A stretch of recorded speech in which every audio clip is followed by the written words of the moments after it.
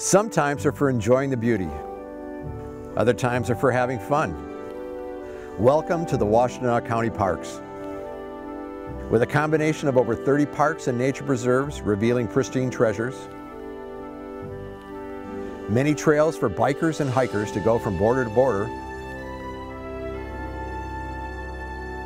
and a variety of parks that offer recreation opportunities to enliven the spirit.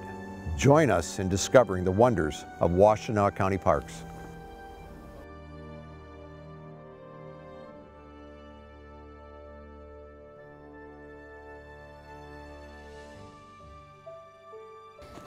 Think about what the park system was before 1972. What was it when you got involved? Well, there was no park system. What we had essentially was the Road Commission had little roadside parks, and the purpose of those really was not park land or preserving land. It was to preserve gravel and sand so that they would have it available when they needed it. And so we thought we needed something between city parks, which are smaller, and regional parks, which are very large, and you have something in order to preserve land, preserve facilities, and to have some active recreation for people around the county. In those early years, several things were important. Number one, it was important that we have a good, passionate commission that understood the policy development and implications for parks. Secondly, it was important to bring on an executive director that understood the birthing of a parks system. The thing is, he was from a county in New York that had a good park system. He had been parks director, and then he was historical facilities director, and he wanted to change. He wanted to move here, and he was getting a little older, and so he agreed to come to Washtenaw County for the pay we offered him, and he had skills that you really needed because he could really get along with people. He was very, very good at looking at not just short-term, but long-term. And he worked diligently to help us follow the plan and do what the taxpayers of Washtenaw County wanted us to do. We're sitting at Parker Mill, and that's one of the things the taxpayers wanted us to do. They believed in restoration. They liked the trail system, which our current director has been so wonderful at advancing for all of the county. The border-to-border trail goes by my house, and I love it. I can't believe all of the people using it.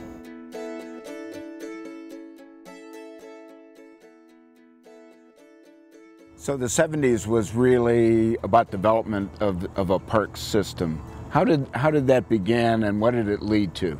The planning and surveying of interest of the county residents has played a major role in the vision and design of what this commission has undertaken. We wanted to have citizen involvement in that, and we had decided to launch a countywide survey, and there was a vehicle for doing this through a course that was being taught during the summer months at the Institute for Social Research. So we had, for a relatively low cost, a whole class of graduate students design and administer a survey and analyze the data and prepare a report for us. Number one on those early surveys was water recreation. Number two was walking trails. So we were looking around for land that would be available to us, and access to water, and clearly Independence Lake was one of those locations. It belonged to Joe Edwards, the Edwards Publishing Company, and Joe Edwards used it for his employees.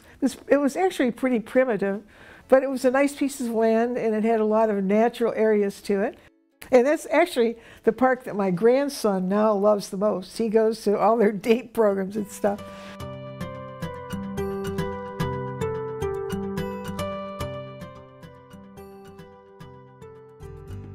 It was Mary Lou Murray who originally went to the county board as a county commissioner and fought to have a millage placed on the ballot for county parks. And that was way back in 1976. And the millage has been approved every 10 years since. And it has enabled the Parks Commission to plan facilities and develop them and to look to the future, something they couldn't do if that commitment to the millage was not there.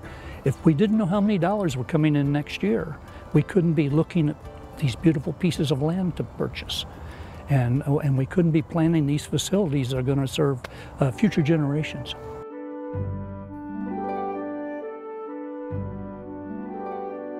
Before Social Security and other safety net programs, the safety net was the county poor farm, and people who were indigent and unable to support themselves and didn't have family to support them could come to the county for help, and they were housed here at the county farm, and the county farm was farmed to raise the food and so forth that would feed these people.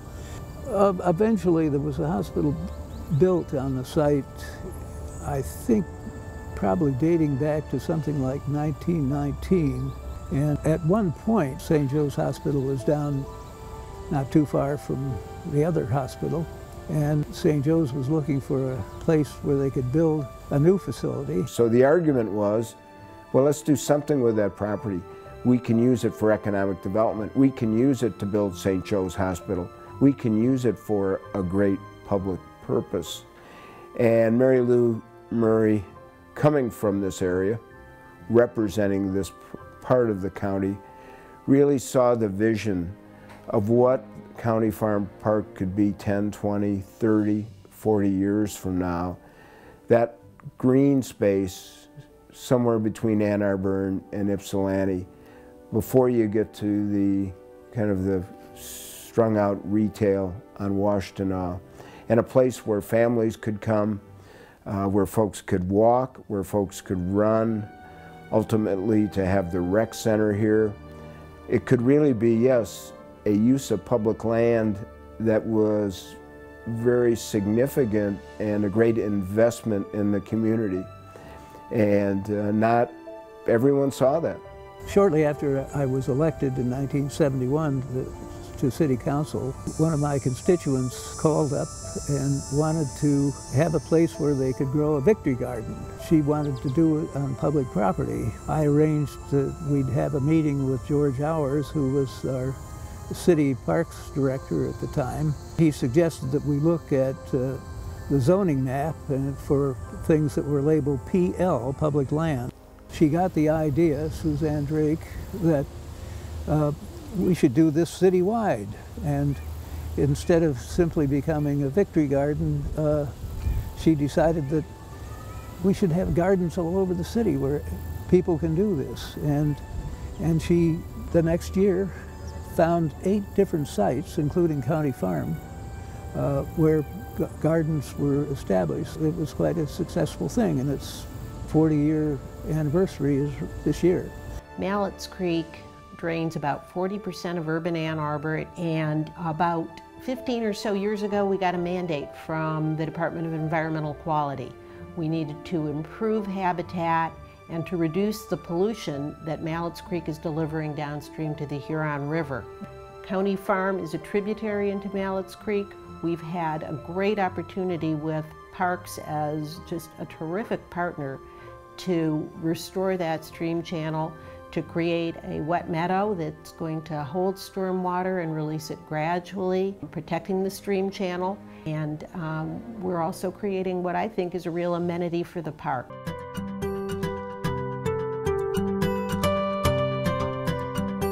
This has been a working family mill for well over 100 years before we purchased it. Farmers would line up on Getty's Road when it was a dirt road with their wagons filled with grain to be ground into flour. They made pancake flour here. It allows our naturalists to demonstrate how the grinding worked. Farmers would grow these grains, and when it was ready to harvest, take out of their field, they bring it to this building called a grist mill because they want to change it into food that's easier for us to eat. In order to turn this into flour, the first step is to do what's called shelling. The corn that you toss down gets changed. It gets turned into flour and the big pieces that you see here. When we developed Parker Mill, we wanted to give the public an opportunity to see some of the more fragile natural areas and to appreciate these resources, but not to undermine their quality. So we put in a boardwalk system that's elevated above the wetland areas, and this gives the public full access to a beautiful natural area with Fleming Creek running alongside of many of the boardwalk paths, and a great system of interpretive signage that explains to folks what's going on here and what the resources that we've protected are all about.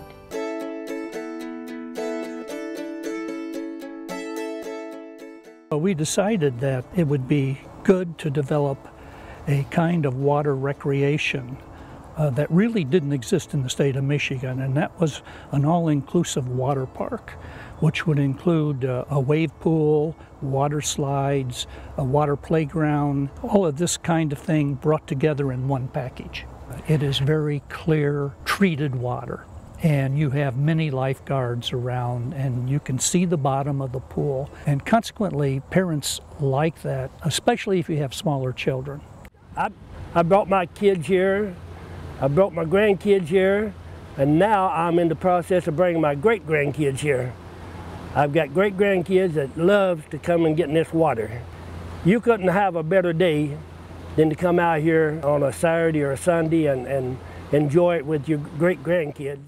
You get out here, park your car, and go for a walk.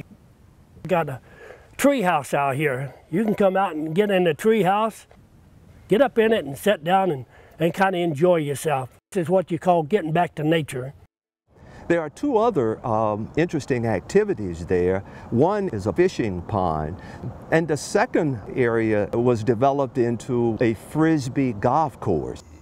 Disc golf really didn't exist in Washtenaw County before 1986, and through a suggestion that was made to the County Parks and Recreation Commission, a 9-hole disc golf course was established at Rolling Hills County Park.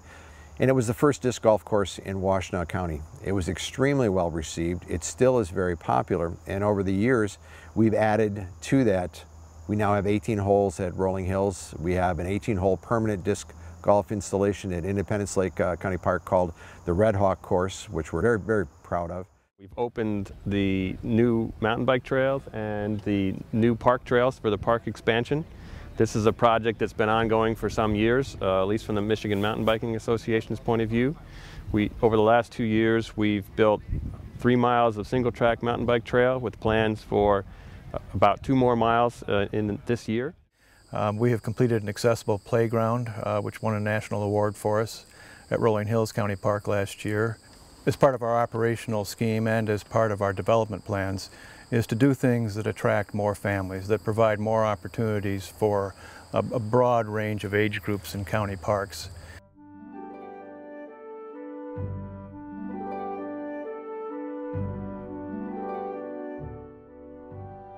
It was quite obvious that our population was getting older, and we needed facilities to accommodate the recreational needs of seniors. And in discussing this with the Parks Commission, it was decided that maybe what we needed to do was build a recreation center which was designed around the needs of seniors. And with that in mind, and with the water park in mind, the Parks Commission decided to ask the citizens of the county for an additional 1/4 mil. And we told the folks that if they would adopt that mill, that we would build a water park and a recreation center. They adopted it, and 2 years later we had a recreation center and a water park built. We originally built that facility to accommodate our senior population, and many of the elements in it were designed for that. But what happened was, we knew there was demand, but we had no idea that so many non-seniors wanted the activities of a recreation center. And consequently, from the day we opened the front door to the Mary Lou Murray Recreation Center, to this day, it is just stacked with people. I remember the groundbreaking event. There was a picture taken and we had the shovel and we were breaking the ground. And I think we were doing more than breaking just that ground. We had now a project that was going to be something that the community is going to use, and it's going to help us further our efforts in the commission to go on to more adventures.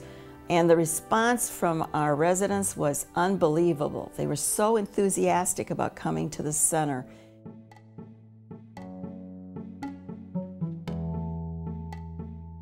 We knew that there was a need for a golf course in the county that would serve a whole another group of people that we were not serving recreationally. So I live in Chelsea, and one day I was driving down the road and I came by this piece of property we're sitting on right now, and it was for sale. So I went and talked to them and asked them if they'd be interested in selling this piece of land. I knew it was going to be expensive because it was located right on M52, I-94, right in the heart of Chelsea. And by leveraging state funds and by convincing those folks to give us a large piece of it as a gift, which they then could write off their capital gains taxes, we were able to acquire this piece of land, which was 232 acres, for about $2,000 an acre, which was way under the assessed value. In the 1920s, Henry Ford visited the countryside in search of a new small manufacturing plant. He set his sights on Sharon grist mill, which was located next to the sawmill. Fascinated by the old sawmill, Ford captured mill owner George Kirkwood, sawing timbers before the mill was dismantled in the early 1930s. The sawmill was powered by the churning waters of the River Raisin. Energy from the water was captured to turn the blades of a 48-inch turbine. The turbine is located underwater, so it cannot be seen. The turbine was connected to a shaft, which in turn was attached to a series of belts, gears, and wheels, providing power to operate the mill. This is Mr. George Kirkwood. He operated both the saw and grist mill after his father passed away in 1900, until milling operations ended in the late 1920s. Here Mr. Kirkwood is performing a task he did often, cleaning sawdust from the mill gears.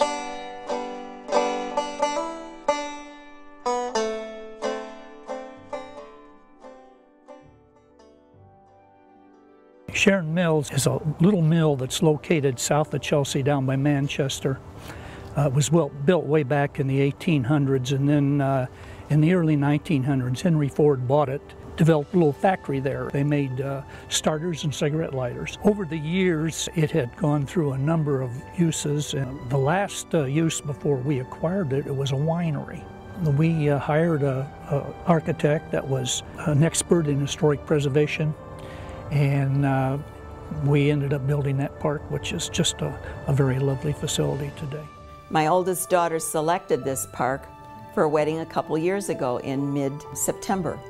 Any choice that the bride and groom make for their ceremony and their dinner fits just right into that whole mill area. I think everybody should think about that for all kinds of celebrations, not just weddings, but anniversaries, small parties, maybe even a birthday. I think it's something that a lot of people could use if they only knew it was out there.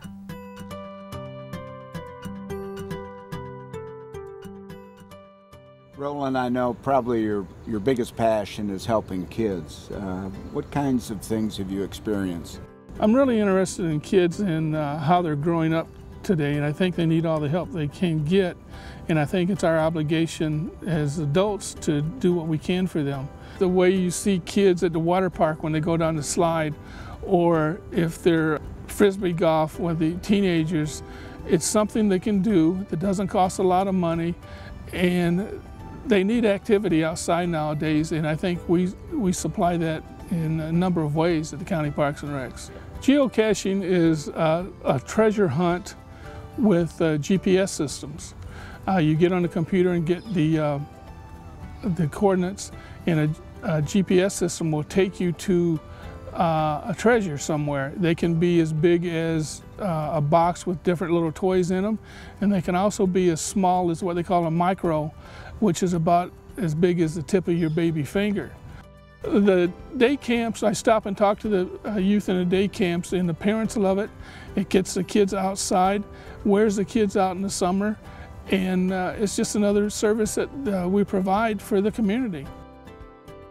We could not afford to do things without partners, and it seems to be working great. The dog park, when I stop and talk to the residents in the dog park, they love it.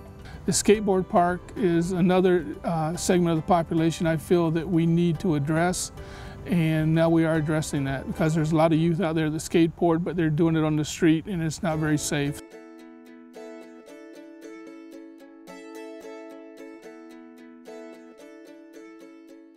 What were the concerns and frustrations that led to the establishment of that program and the approval of that millage? There has been a pattern of development, certainly in Washtenaw County and elsewhere, that cities continue to expand out into rural areas, that land is divided into smaller and smaller parcels, and open space is lost. It is a loss for the public in terms of the opportunity to enjoy undeveloped areas, and it also is a loss of farmland and just general open space.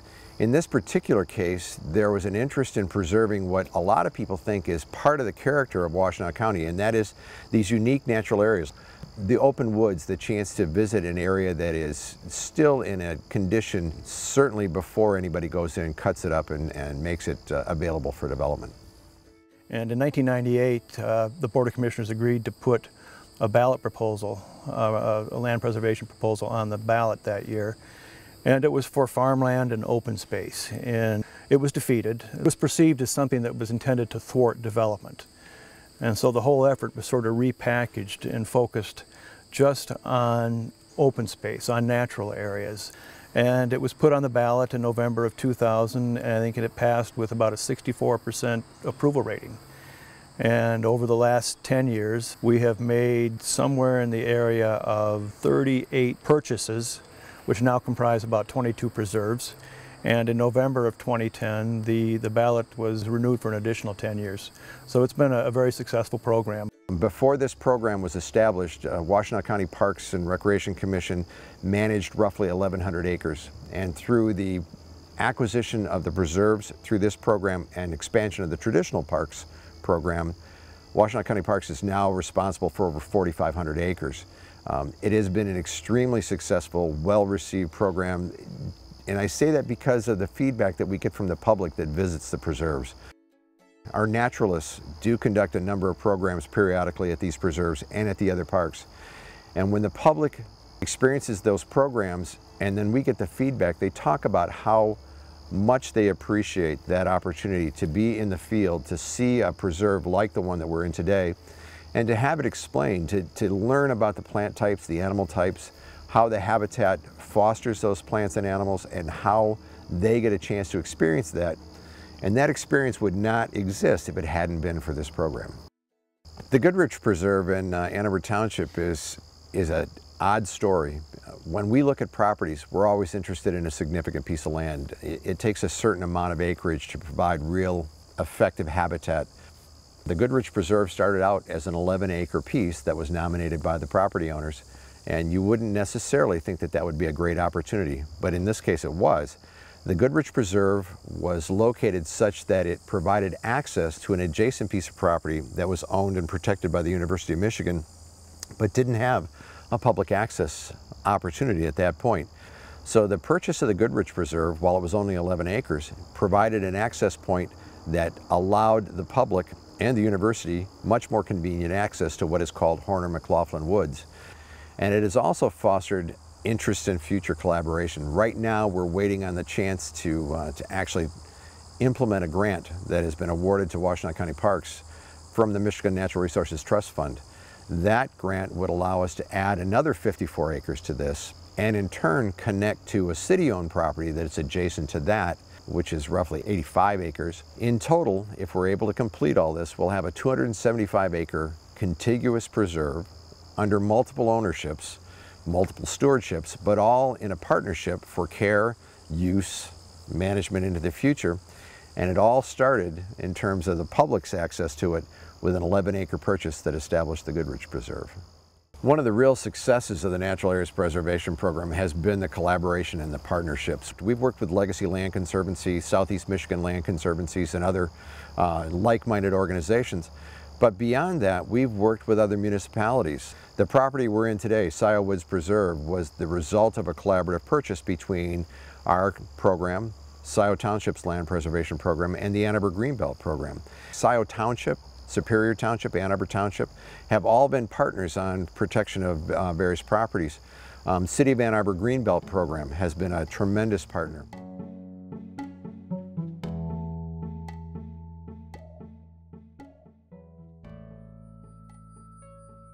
I think one of the successful programs has been the park's leadership on border-to-border trails. What has that leadership meant in our community?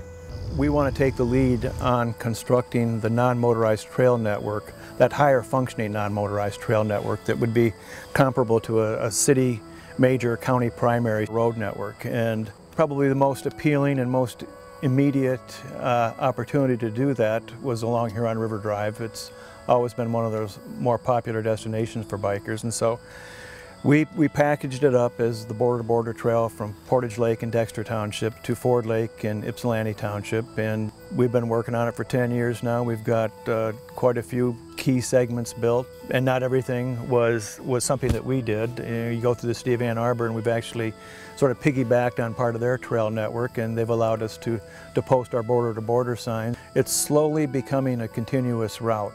People always talk about, how long it takes to travel from one place or the other, and we typically calculate that, if you're riding a bike, you can, at a reasonable pace, cover 13 miles an hour. If you're walking, it's about 3 miles an hour. Border to border on Washtenaw County is about 36 miles, so in 3 hours you should be able to, go from one side of the county to the other. It is a chance for families to recreate together on a trail that will not be burdened by its contact with vehicles. 3 years ago, we started another program called Connecting Communities, and it's essentially a grant program that we set up to help local communities fund their trail projects, to build those connectors. When you've got an opportunity that the public has approved millages that provide you with funds to use for a particular purpose, it would be very easy and perhaps understandable to be very jealous of those funds. The Connecting Communities initiative is exactly the opposite. Having received the funding from the millages, the commission elected to turn around and give it away. So Connecting Communities is a program that, through contact with local communities, provides grants for the construction of non-motorized trails within Washtenaw County. And there are a number of really crazy aspects to that program. First of all, again, they're giving away the money that somebody's given to them and that they could quite rightfully just keep for their own use. And then it funds trails that are developed on properties that aren't owned by Washtenaw County Parks. So they're allowing somebody else to develop a recreational facility on their own land that, other than a small sign, will never be credited to Washtenaw County. And that's done because the commission understands that may be the best or the greatest public good.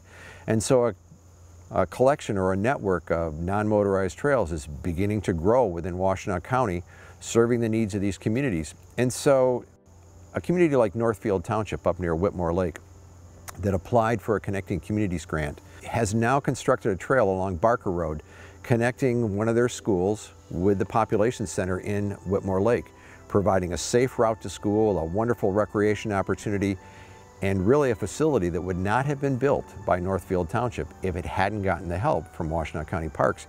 I tried to walk over to my grandson's house in the Waterway subdivision, which is about a half-hour, 45-minute walk. And before the trail, I couldn't do it safely.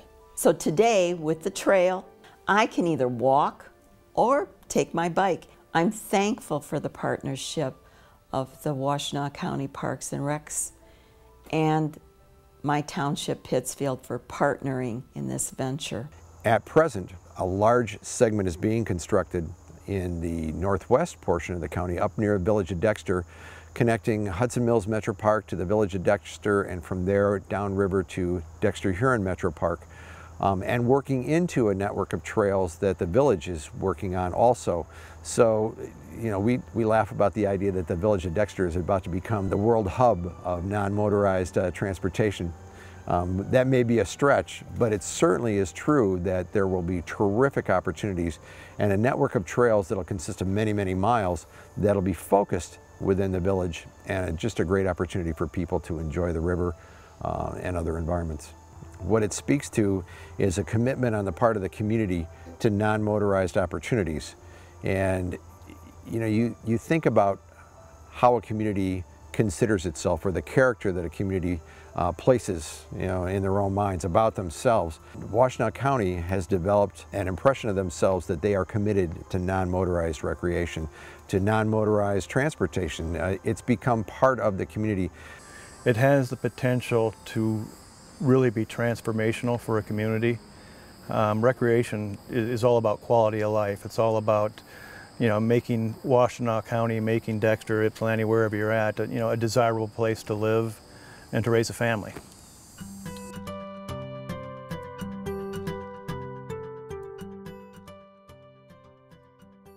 I do believe that the contribution that the County Parks and Recreation Commission has made to the quality of life in Washtenaw County is very, very significant.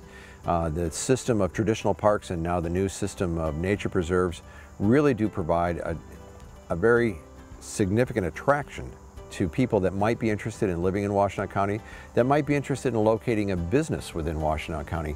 Knowing that those opportunities exist, knowing that they'll be cared for and that will continue to exist in the future, I think is really important.